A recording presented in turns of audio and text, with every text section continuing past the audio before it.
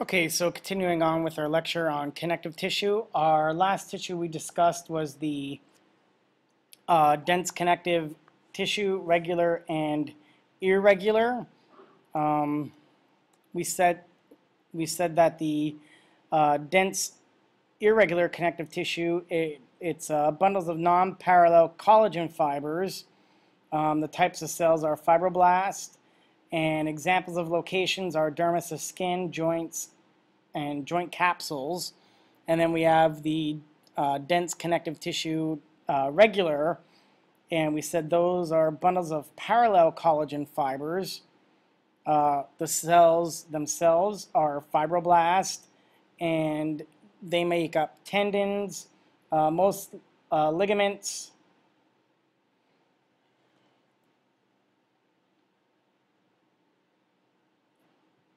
and you can see that in the picture there. Okay, so our next group would be cartilage. So we have the mesenchyme developing in the chondroblast, which forms the chondrocyte, and this is a class of tissue that we call cartilage.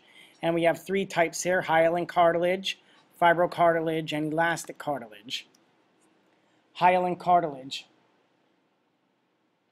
Hyaline cartilage, the structure of the matrix includes a fine collagen fibers. We have both chondroblasts and chondrocytes as types of cells formed here. And basically what we see in hyaline cartilage is we have in locations where we have the ends of the long bones, rib cartilage, and nose. So hyaline cartilage, its description, it's an amorphous but firm matrix. Amorphous means it could change. So amorphous but firm matrix, collagen fibers form an imperceptible network of chondroblasts which produce the matrix, and when mature you get the chondrocytes which line the lacunae. Function is for support and reinforcement. It has a resilient cushioning properties and resists compressive stress. And that's partly why we do see it at the end of long bones. It's also found as costal cartilage of the ribs. So you see the costal cartilage here in the rib cage, and cartilage of the nose, trachea, and larynx. So that would be hyaline cartilage. Cartilage itself is made up of cells that are called chondrocytes, and the small chambers that these cells lie in is called the lacunae. The lacunae are separated by the matrix that is solid and flexible. Immature chondrocytes are called chondroblasts, and chondroblasts help the cartilage to grow. So hyaline cartilage itself is the most common type of cartilage. It's strong and durable but flexible. In the microscope it has that glassy white opaque appearance.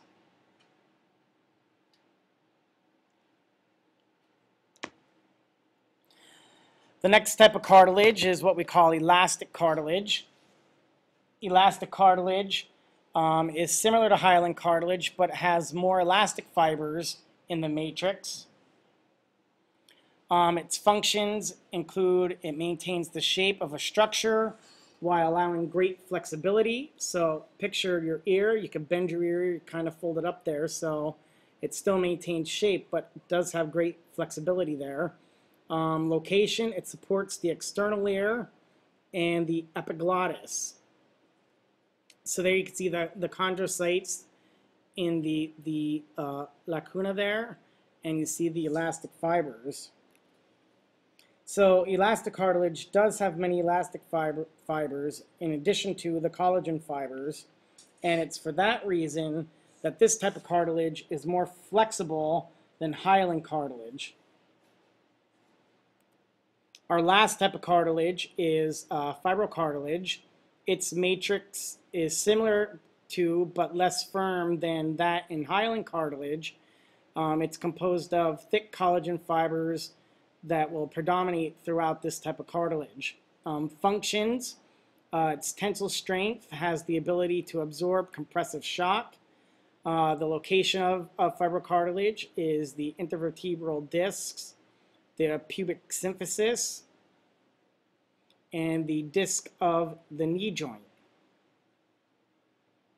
So again, this type of cartilage has those strong collagen fibers. This type of cartilage is used for absorbing shock and is found in between those structures that withstand tension and pressure. So, such as the disc between the vertebrae and the backbone and the pads in the knee joint.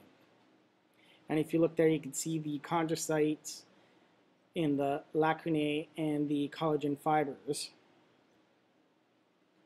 Okay, our next type of connective tissue would be formed mesenchyme into osteoblast. So the cell descendants would be osteoblast, are going to form cells called osteocytes. And you have osseous, which is bone. So osseous material is the class of tissue. And there are two types. We have the compact or ground bone, and you have the spongy cancellous bone as the two types here. So bone itself, it's the most rigid of the connective tissues. The two types of cells that are found in bone are osteoblasts and osteocytes, and they form an extremely hard matrix of mineral salts, notably calcium salts, and deposit it around collagen fibers. These minerals give bones their rigidity. The collagen fibers provide elasticity and strength, much like the steel rods reinforce concrete structure. So let's look. Here we have osseous bone.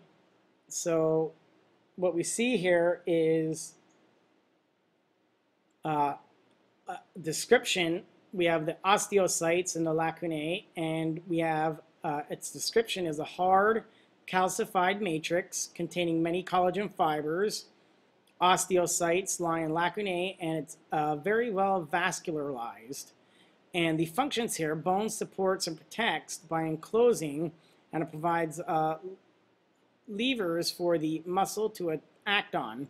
So it stores calcium and other minerals and fat. Marrow inside the bones is the site for blood cell formation, hematopoiesis. Compact bone, if you look at that compact bone in the picture, so this would be osseous tissue or compact bone. The compact bone consists of many cylindrical shaped units called osteons or Haversian systems. So these are the Haversian systems right in here. So there's a compact bone with the Haversian system.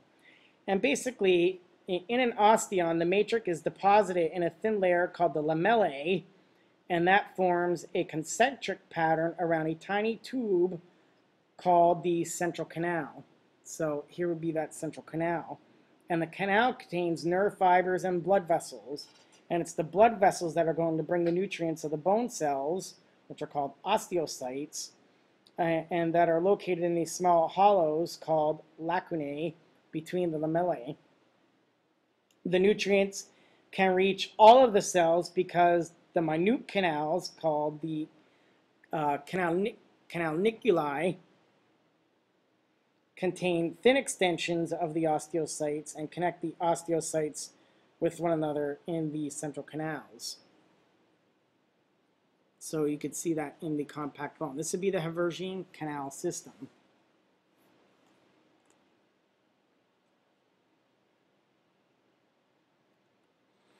The other type of bone would be spongy bone.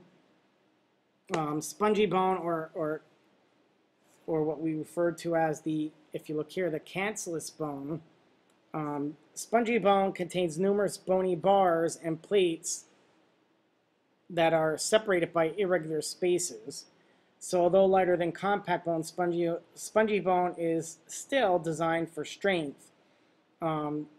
It's like braces used for supports in buildings, The solid plates of spongy bone follow lines of stress. Blood cells are also formed within red marrow of the spongy bone at the ends of certain long bones. So that is where a spongy bone is. So you see them at the ends of long bone there. Our last type of connective tissue is blood tissue, and hematopoietic stem cells will form blood cells or macrophages, and the class would be blood. Blood cell formation and differentiation are quite complex, and we'll study that in the blood chapter. Blood is a connective tissue formed by elements suspended in a liquid matrix called the plasma. And there are three types of formed elements. There are the red blood cells called erythrocytes, which carry oxygen. White blood cells are called leukocytes, which aid in fighting infection. And you have platelets. And platelets are called thrombocytes, which are important to the initiation of blood clotting. Platelets are not complete cells, rather they are fragments of giant cells called megakaryocytes, which are found in bone marrow. So if you look, here we have blood. So here's its description. You have the red and white blood cells in a fluid matrix called the plasma, and the functions are transport of respiratory gases, oxygen, carbon dioxide, nutrients, waste, and other substances. So in red bone marrow, what we see is stem cells continually divide to produce new cells that mature into different types of blood cells, and the rate of the cell division is high because blood cells have that relatively short lifespan and must be replaced constantly. Blood is unlike any other type of connective tissue in that the extracellular matrix, that plasma, is not made by the cells of the tissue. The plasma is a mixture of different types of molecules that enter blood at its various stages of origin. And if you look at the plasma, you can see in this picture, you can see the platelets. This would be a platelet here, that little guy right there. You have the erythrocytes, which are the red blood cells, and you have leukocytes, which are white blood cells. And you have two different types of white blood cells here. You have a lymphocyte and a neutrophil. And basically how you identify white blood cells is you have to look at their nucleus there. So that is it for connective tissue. Our next class of tissues will be muscular tissue, and then our final being the nervous tissue.